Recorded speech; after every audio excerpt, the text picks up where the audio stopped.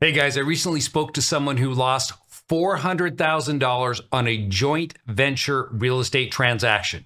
In this video, I'm going to share with you that story and the things that he did wrong to make sure that when you're ever going to enter into a JV agreement, you won't make these same mistakes. All right, let's get started.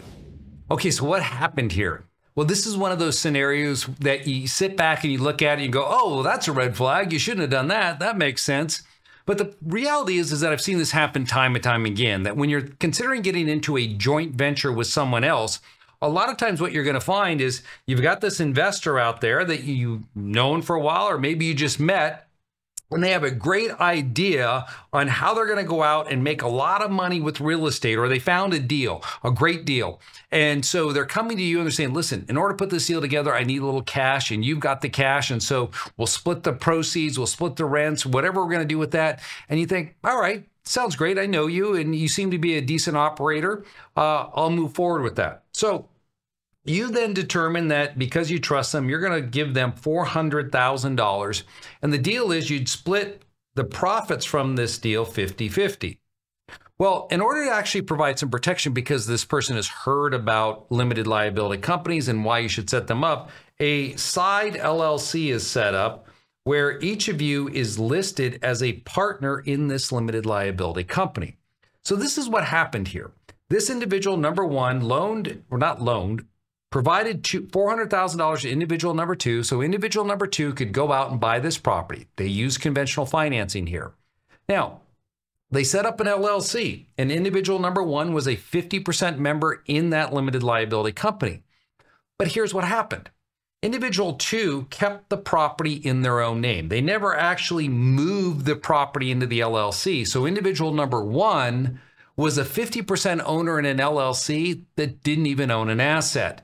But he didn't know that because he didn't check on that. So individual number two is out there running this property as a short-term rental for 1.5 years and generates about $500,000 in income. I know I was blown away when I heard about that.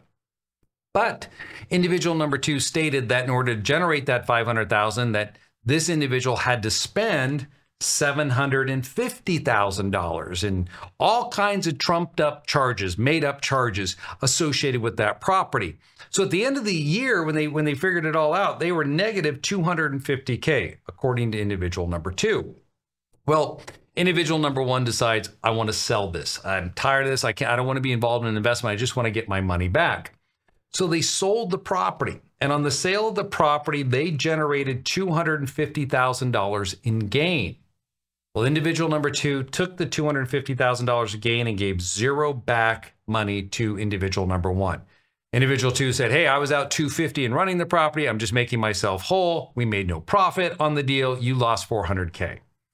So here's the problem, right? This was an error, a screw up from day one, because individual number one decided to fund a deal to buy a piece of property that was going to go into this person's name, individual number two's name.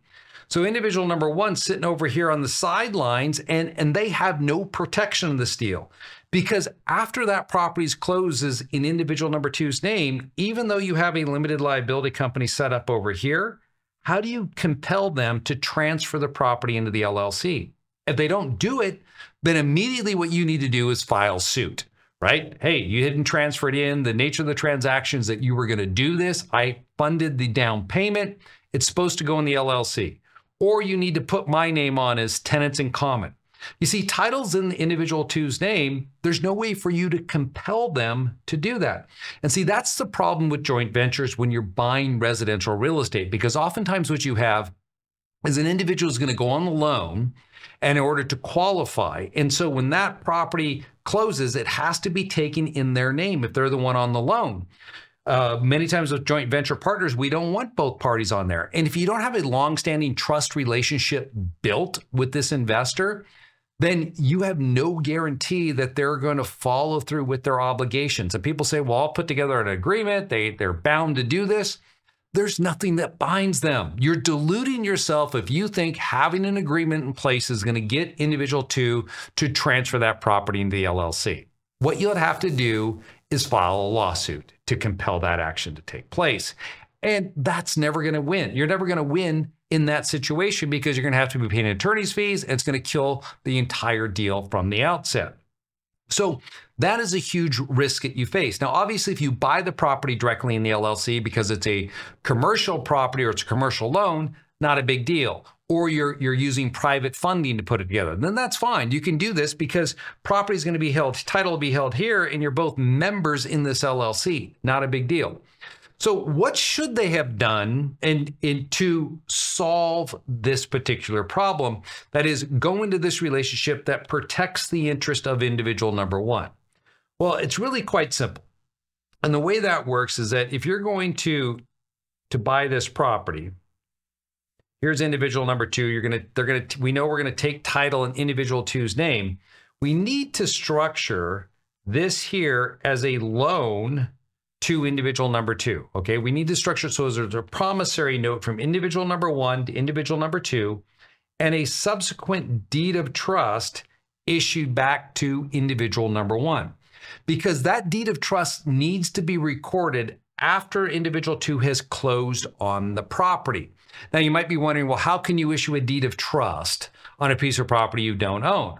Well, it's simple. You do not set it up to be dated. They sign it, they just don't date it until they've actually closed, and that's when individual number one will date that document. So we make it effective on that date. And then individual number one will record that. So you do not rely on the second individual to do this. Individual number one will record the deed of trust because individual number one has provided the financing, loaned the money. So I'm going to hold that document, meaning this. I'm not giving individual two my money until I get him to sign a promissory note and I get that deed of trust, all right? Once I get that, then I can go and I feel protected. So if they would have put that $400K on that property, what would have happened in my scenario? Well, if they had sold, when individual two sold the property, $250,000 in gain was received on the sale, that title would have reached out to individual number one because they were a secured creditor. And they would have said to them, how much is outstanding on that $400,000 note? At that point in time, individual number one could have said, hey, it's $400K. So all those proceeds would have been paid here. Now, obviously, they still lost money, but at least they walked away partially whole. Whereas the way they structured it, individual number one lost everything in the example or the story I just provided to you. So what about that limited liability company down there? How do we get them to move the property into the LLC? Well, again, that all comes down to that, trying to put together an agreement to force them to take action. You have no way of ensuring that this individual will put that property into the LLC absent, again, just like the deed of trust, preparing a deed ahead of time. So if you know that the money's gone hard on that property, you're going to close on it, I would have individual number two prepare a deed, not dated, that would transfer the property into that LLC. Now, the only issue with that, of course, in doing that could always come down to intent. Hey, how do you transfer property you don't own? I mean, that is a legal issue, but the protection for you is that it prevents individual number two from doing stuff with the property, right? Selling it to someone else and you not knowing about it. Yeah, you get paid as long as you got the deed of trust in place, but what I'm trying to set up for you here is a mechanism so that you'll stay involved or you'll stay informed of what's transpiring with that asset, and you're not going to be on the outside. Now, could individual number two keep collecting all the rental proceeds and making fake invoices? Yes, you could do that. But then again, if they're not paying you on the interest on the loan, you could then move to foreclose on that property and go after and try to collect on those rents themselves, because assumably you put that together inside of your deed of trust that you have a right to collect the rents if you're not being paid.